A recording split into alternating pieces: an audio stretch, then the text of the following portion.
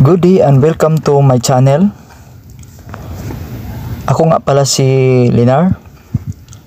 Kung bago ka pa lang sa aking channel o napadaan lang, pagipindot naman ng subscribe button at isama mo na rin ang notification bell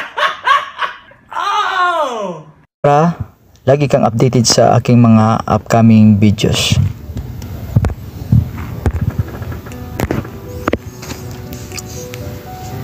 Sa pag-subtract ng integers, gumamit tayo ng method na keep, change, change. Halimbawa, negative 5 minus 2 equals unknown. Rewrite that number, negative 5 minus negative 2.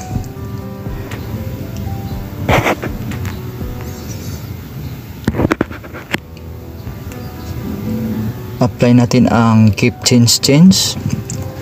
Keep, ang sign ng mean wind ay negative. Panatilihin siyang negative 5. Change ang subtraction sign, magiging positive, or addition sign na plus. Ang 2 ay may symbol na positive, papalitan ng negative, magiging negative 2. Let us solve. Sa pag-subtract ng integers ay mayroong rule. Rule 1, same sign. Pag pareho lang ang sign, gaya ng example natin, negative 5 and negative 2, add the numbers. So, add natin ang integer. 7. The answer is 7. Copy the sign. The sign is negative. Negative 7. The answer is negative 7. Next rule number 2, different sign. Ang rule ay subtract the bigger and smaller integers or integer. Copy the sign of the bigger number. Apply natin ang method na keep, change, change. 5 minus 2 equals unknown. Rewrite 5 minus 2. Applying the method keep, change, change. Keep, ang mean wind na natin ay positive 5. Panatilihin na positive 5.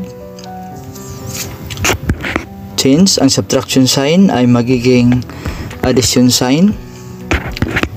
Change, ang subtrahin ay positive ang sign, papalitan ng negative, magiging negative 2. Sa rule number 2, pag different ang sign, subtract the bigger and smaller integer. Subtract, let us subtract. The answer is 3. Copy the sign of the bigger number. The sign of the bigger number is positive. So we'll write positive. The answer is positive 3. Let us solve. We have here example. Apply pa rin natin ang method na keep, change, change at sundin lang natin ang rule number 1 at rule number 2 sa pag-subtract ng integers. Our example is 7 minus 3 equals unknown. We will write that equation. Applying the method keep, change, change. Keep, ang main wind na 7 ay may sign na positive, panatilihin na positive 7. Sunod ay change ang subtraction symbol na ay magiging addition symbol.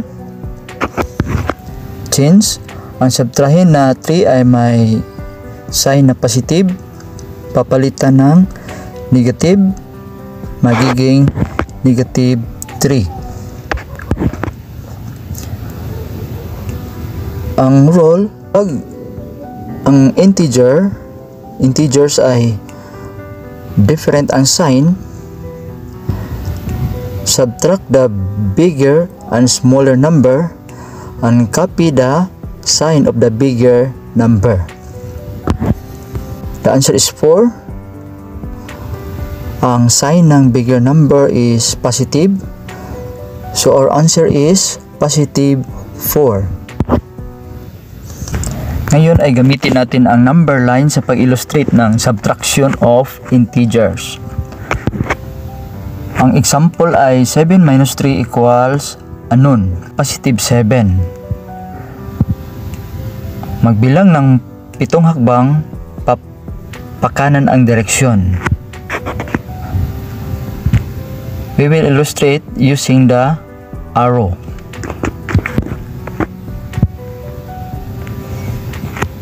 Ang 7 hakbang ay nasa ibabaw ng 7.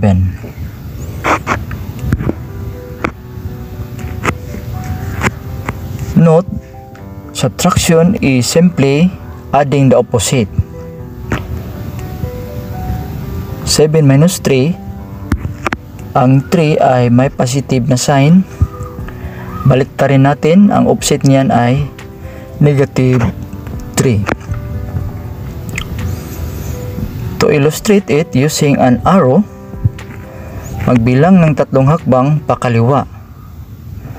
Magsimula sa ibabaw ng 7 at magbilang ng 3 hakbang pakaliwa.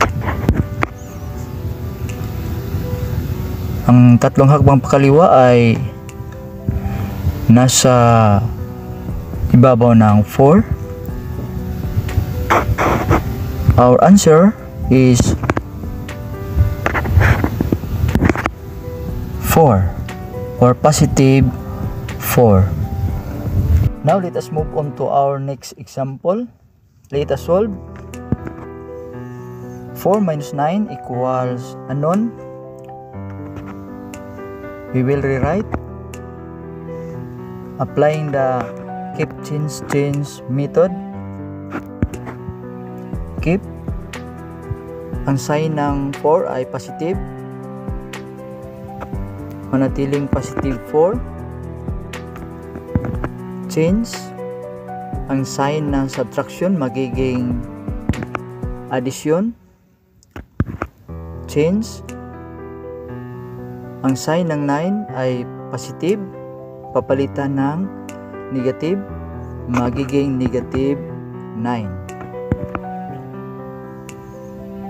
Ang rule of subtracting integers, if the sign is different,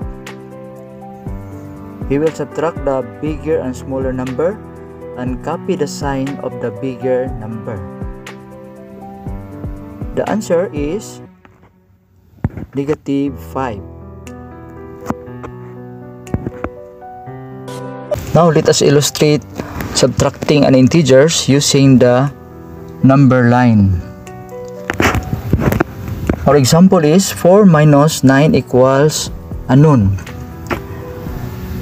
Makikita natin na ang 4 ay positive. Magbilang tayo ng 4 papunta sa kanan.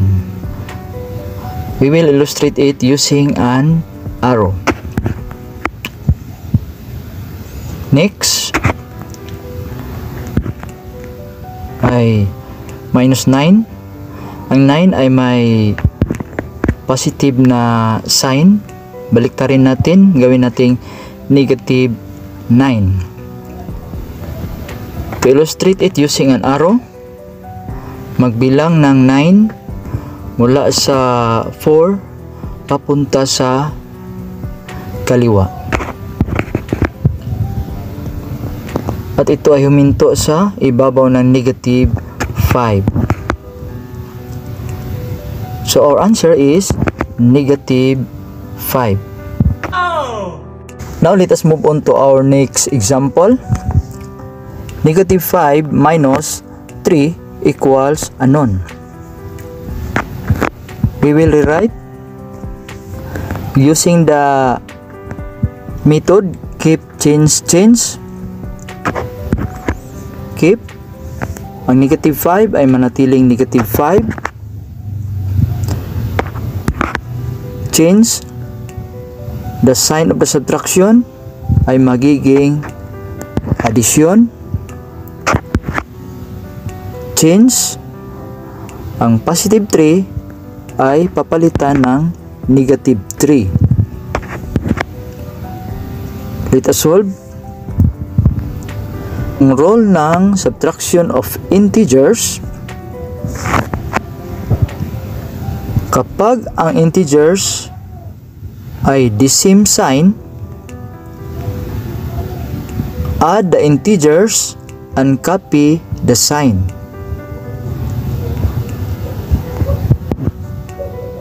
The answer is 8. Copy the sign.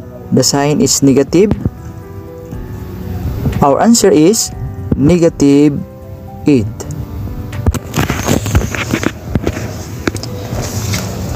What do we learn today? First, we learn how to use the method keep, change, change. Matutunan din natin ang pag-subtract ng integers. If the integers have the same sign, we will add the integers and copy the sign.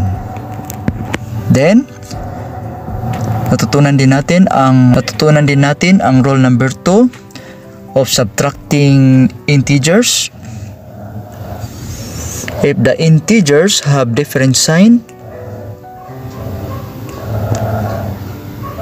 we will subtract the bigger and smaller number and copy the sign of the bigger number. And then, subtraction is just adding the opposite. So that's all for today. Thank you for watching, and I hope you learned something from our video,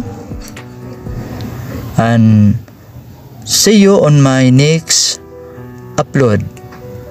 Bye bye.